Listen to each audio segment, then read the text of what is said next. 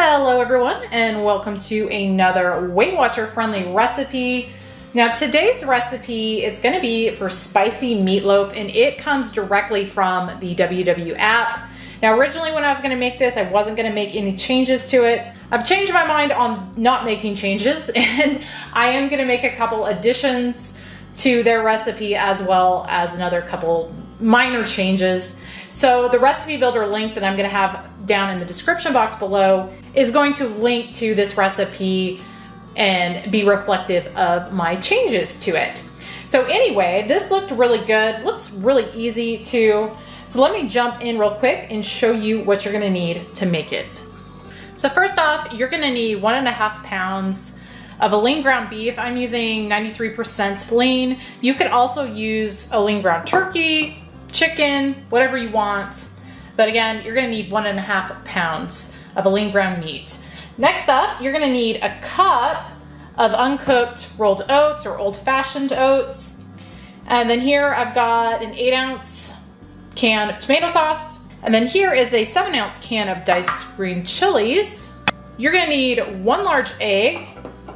And then this is one of my additions to it. I'm gonna be adding some jalapenos to mine to the top of it, just for a little extra kick. You could definitely use fresh if you have or want. This is all I've got on hand. So I'm just using the pickled or jarred jalapenos. Next up, I'm gonna be adding about a teaspoon of minced garlic. And then this is another one of my additions. I'm gonna be putting a 1/2 cup of salsa in this, just for a little extra flavor. I think that would go well. And then you're gonna need 2 teaspoons of ground cumin and a tablespoon of chili powder. And then lastly, you're gonna need some cooking spray for your pan. And that is everything that's in this. So let me get it started. And I forgot my medium onion that I just diced up, pretty small pieces. First thing I'm gonna do is I'm gonna take just a standard size bread pan, and I'm gonna get that sprayed with some cooking spray so it's ready to go. And then I'm gonna just set that aside.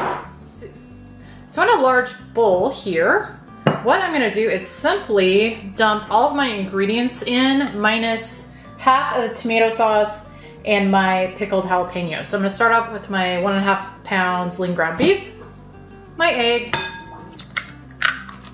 my cup of oats, 1/2 cup salsa, diced green chilies, red onion, about half of that tomato sauce, 2 teaspoons ground cumin, tablespoon chili powder, and a teaspoon minced garlic. And now we're gonna just mix all that together. I'm actually going to mix mine with my hands, so I've got gloves here, because I just think that's gonna do a whole lot better job than a utensil. So I'm gonna get this all mixed together really well, and then I will be back. I've got this all mixed together well, so now I'm gonna take my bread pan and I'm gonna just place this in it.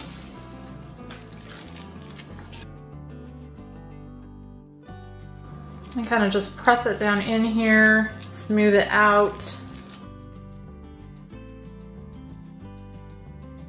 Okay, that is ready to go into my preheated oven at 375.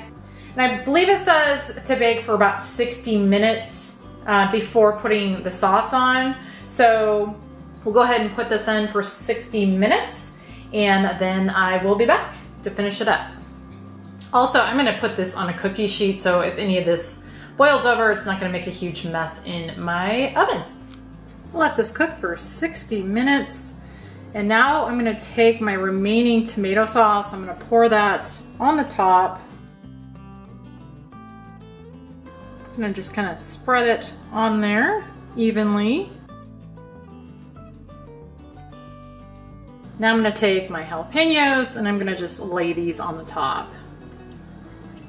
And obviously, if you don't like jalapenos or you don't want that extra heat, you can definitely skip this. Okay, now I'm gonna put that back in the oven at 375 still, and I'm gonna cook it an additional 5 minutes or so, just to get that topping all nice and heated. I let this bake an additional 5 minutes. So now what I'm gonna do is I'm gonna just let it rest for another 5-10 minutes before I try to cut a piece out. But I will be back shortly to show you what a serving is, and we'll give it a little taste and see how it tastes. All right, I let this rest just a few minutes. See if I can get a good shot so you can see what it looks like inside. It smells really, really, really good. So a serving size of this is an 1/8, which is what I've got here. And that is gonna be 4 points. I'll go grab my hubby and we'll give this a taste. See how it tastes. Like I said, it smells really good, so I'm hoping it's gonna taste really good too. Thanks for watching. All right. Say hi. Hi. Hopefully I'm not too zoomed in on you. Get a napkin. Don't lick my fingers.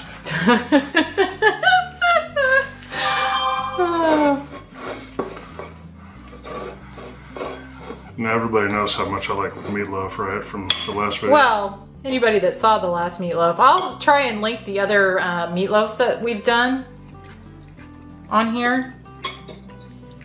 There's been at least 2. Honestly, this is beef and not turkey. Yeah. Now that we've got that half of beef, I've switched to the lean ground beef instead of the lean turkey. Well, I'm gonna guess that you like it just based on the amount now I'm trying to pick up any of the jalapeno. Well, it's only on the top. Oh, that's why then. So that's why you're only picking it. And I thought about putting it in too, but there's chilies. There's green chilies inside, so I figured that was probably enough. Yeah, that's really good. Good? Yeah. I made some meatloaf. I'm gonna steal your fork. It's a really good meatloaf. Take a bite. I got a little bit of heat now from that pepper I ate. What about the 4 points for that? Oh yeah. I'd eat it if it was 6. Yeah, that's good. It is nice to, we haven't had ground beef in so long. Oh, I stole your fork. Oh, it's dripping. Ah! Anyway, we've done the ground turkey for what, years now? Yeah. So the ground beef is so good. You do get obviously more fat with it, but... Well, I mean, it's supposed to be 93% lean, but again, it's from the butcher, so we gotta just, you know. It's not an exact science. It's not exact science. We're gonna go with what we told them we wanted it to be, which was 93. But anyway, yeah, that's really good. I don't think it's too spicy, really. No, not at all. I mean, if you had somebody that was sensitive to that, you just don't eat the peppers on the top. Yeah, you just omit the jalapenos and then it wouldn't be really spicy at all. So I'm kind of surprised they call this spicy, because to me, not too spicy. No, does it have rotel in it? No, but I thought about putting rotel in it too. I put salsa. I think instead of salsa, you could definitely do rotel, and I think that would be good too. To me, rotel ends up being a little more spicy than it advertises.